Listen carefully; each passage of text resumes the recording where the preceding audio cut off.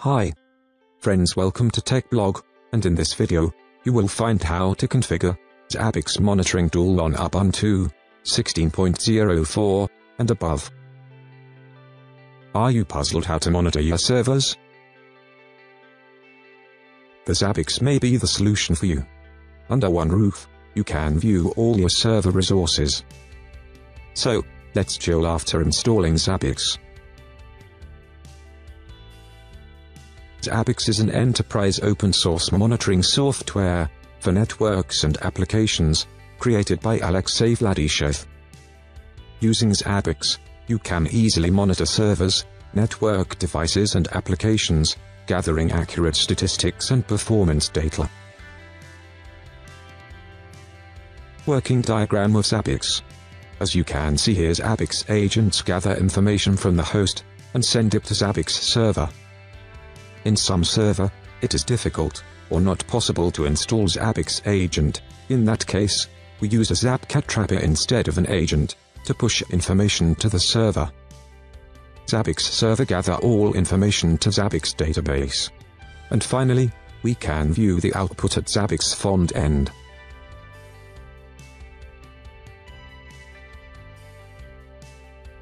In order to do this, first, we need an Ubuntu Linux box with pre-install Apache PHP and MySQL. Step 2, installing the Zabbix server. Step 3, configuring the MySQL database for Zabbix. Step 4, configuring PHP for Zabbix. Step 5, configuring settings for the Zabbix web interface.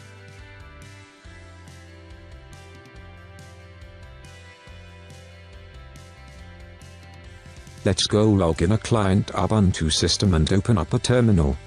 I am using Ubuntu 16.04 server for this tutorial. My Zabbix server IP is 123.63.218.182. Here you can see I'm logged in my Zabbix server with root account.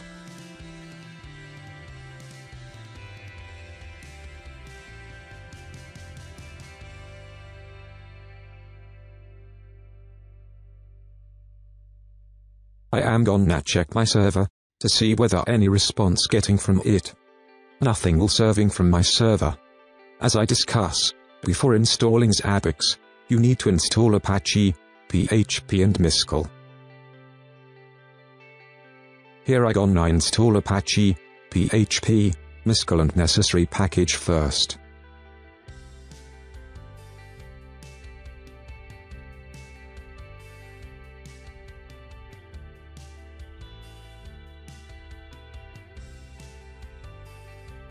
MySQL asks for root password. Set your MySQL root password and proceed to next.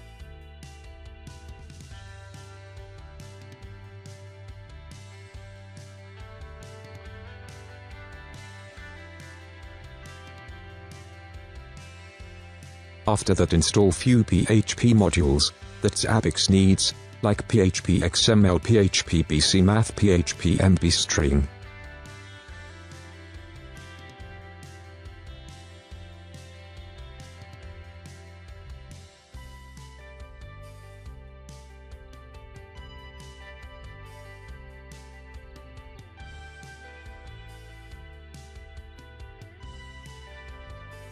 Now we can install Zabbix.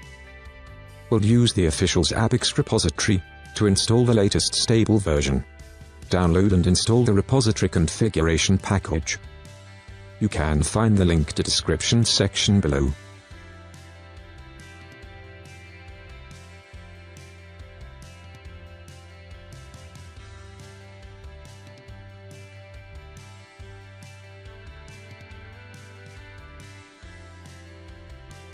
Now update your package list using apt-get command.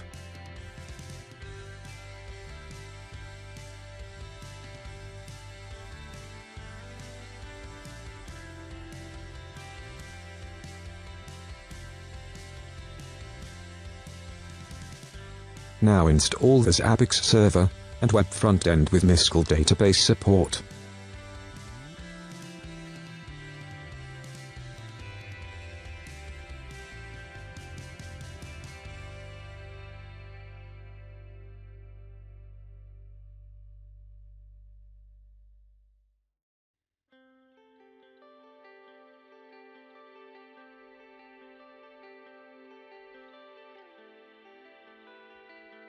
Let's also install the zabbix-agent, which will let us collect data about the Zabbix server status itself.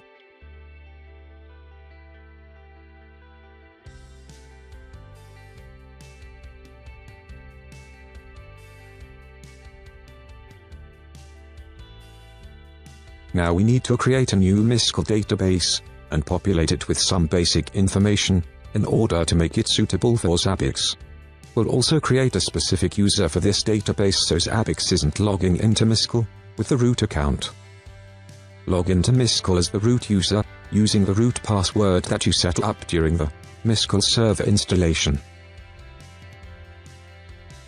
Create the Zabbix database with UTF-8 character support.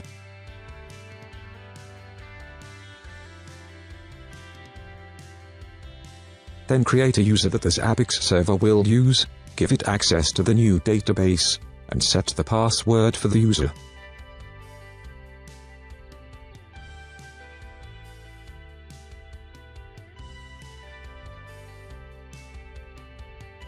Then apply these new permissions using flush privilege.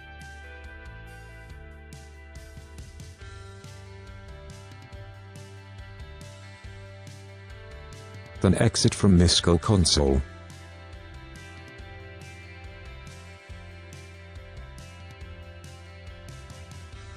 Next, we have to import the initial schema and data.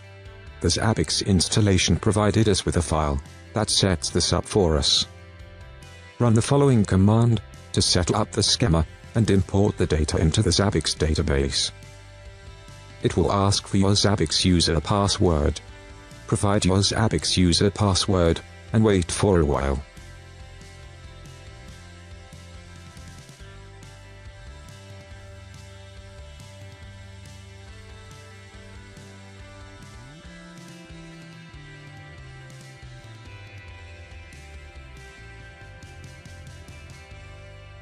In order to use this database for the Zabbix server, you need to set the database password in the Zabbix server configuration file. Open the configuration file in your editor. I am using Nano Editor to edit the file. Scroll down to bottom.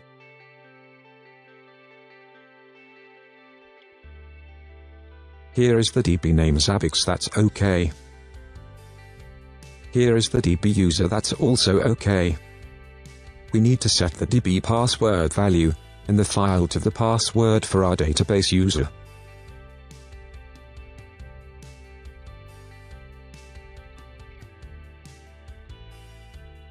The Zabbix web interface is written in PHP and requires some special PHP server settings.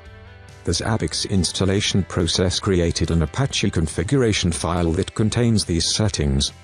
It is located in the directory /etc/zabbix and is loaded automatically by Apache. We need to make a small change to this file, so open it up. Only change you need to make is to set the appropriate time zone, which is commented out by default. In my case, it is Asia and Kolkata. Set it as per your time zone. Now restart Apache to apply these new settings. Oops, it should be Apache 2.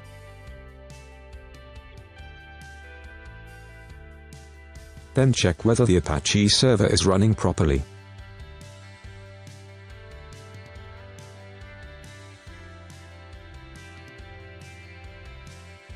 You can now start the Zabbix server.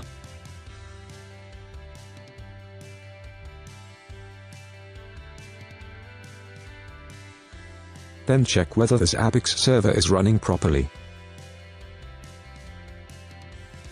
Finally, enable the server to start at boot time. Oops, it should be systemctl.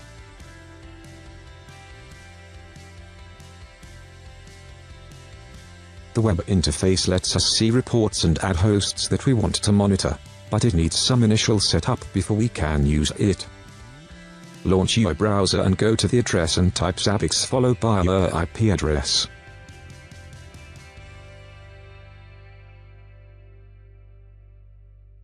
On the first screen, you will see a welcome message. Click Next Step to continue. On the next screen, you will see the table that lists all of the prerequisites to run Zabbix. Oops, here failed my parameter time zone. It seems to see undefined.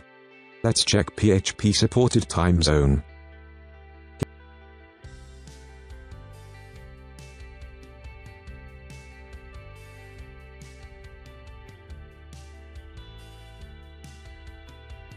Here it.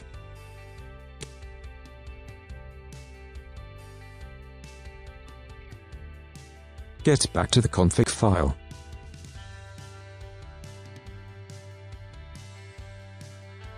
Yep, I missed out the PHP 7 module.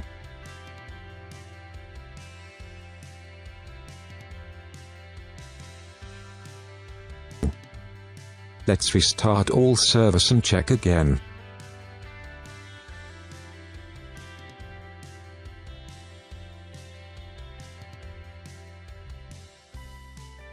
Yup, it's working finally. Go ahead and click on Next. The next screen asks for database connection information. Here you have to put your database password for Zabbix. And click Next Step to proceed. Name your Zabbix server as you want. And click on Next.